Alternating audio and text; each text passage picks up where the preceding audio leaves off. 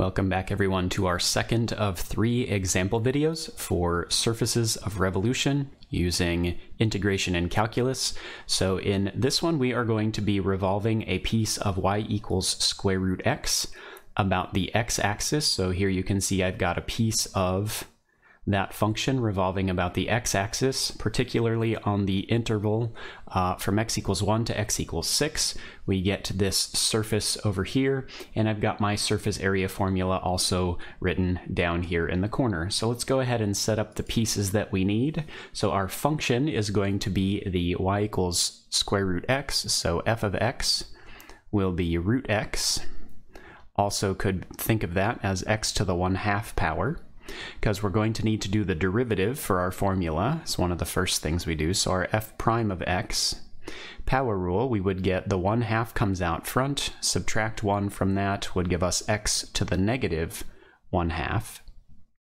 We might want to see that as 1 over 2, and then this is really the reciprocal of the square root of x. So we would get 2, and the root would actually be on the bottom for our f prime. When I square that, maybe it's easier to see with the root written that way. We might see then when we square this, we get 1 on the top, the 2 becomes a 4 on the bottom, and then the square root of x squared would give us just x there in the denominator. So we'll go ahead and put that into our formula. So we'll get that the surface area is equal to 2 pi. My interval was 1 to 6, so we'll go ahead and say from 1 to 6. My original function was square root x. And then my root with 1 plus f prime squared is going to be 1 plus, and f prime squared is 1 over 4x dx.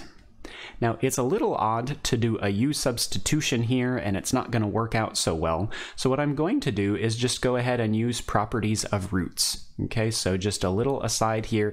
A property of roots, if I have something like the square root of 3 times the square root of 5, I can multiply those together and get the square root of 15 multiplying under the root. So we're going to do a similar thing here in that I am going to multiply this and think of distributing the x in this root into this problem here. So we will go ahead and get 2 pi integral from 1 to 6 of combining these roots and distributing the x. X times 1 would give me x here. And then x times the 1 over 4x, the x's would reduce, and I would simply get 1/4 there, dx. Okay, so now we'll go ahead and do this just as a more basic u substitution. We'll be using that u is x plus 1/4. And then du, the derivative of this, would just be 1 dx. Or we could just say du equals dx. And that makes an easy substitution for us over here. So if I go ahead and leave my bounds in terms of x, leaving me just a little bit less work to do. So that'll be x equals 1 to x equals 6. The x plus 1/4 under the root just becomes root u, and dx becomes exactly du. You can go ahead and think of this now as a power rule if you would like. So we'll have 2 pi from x equals 1 to x equals 6. Really u to the 1/2 du. And then our power rule gives us, when we do the antiderivative, that we should get an increased power of 1, so a 1/2 plus 1 would give us u to the 3/2. Dividing by 3/2 is like multiplying by 2/3, so we'll go ahead and have that. And again, our bounds are x bounds, so from x equals 1 to x equals 6. Let's go ahead and change back to x now. So I'll replace my u. I'm going to go ahead and multiply my 2/3 times my 2 pi here. So 2 times 2/3 would give me 4/3 pi. And then replacing my u, I would get x plus 1/4 to the 3/2 from 1 to 6. Okay, we'll go ahead and put our bounds in. So we have 4 pi over 3. If I plug in 6, I would get 6 1/4, which would end up being 25 over 4 to the 3/2. Minus, and if I plug in 1 plus 1/4 would end up being 5 over 4.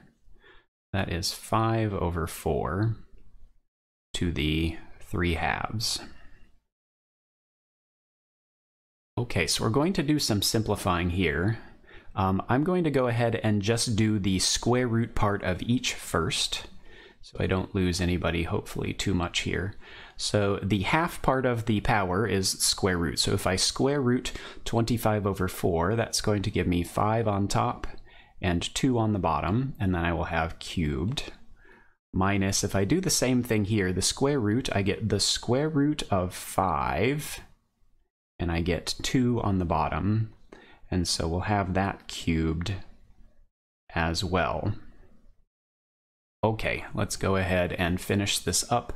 So we will get 4 pi over 3 times 5 cubed would be 125, 2 cubed would be 8, minus, if I have the square root of 5 cubed, remember that's like having 3 copies, and so 2 of those copies are going to give me a 5, so I actually get 5 root 5.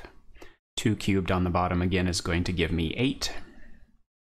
Okay, so next I think I will go ahead and reduce my 4 with my 8s, so the 4 will become a 1, and these will become a 2, both of those on the bottom there. So we will go ahead and say that this is pi, if I take 3 times 2, bump the 2 out, I guess that really gives me a 6 on the bottom, so pi over 6 times the quantity 125 minus 5 root 5.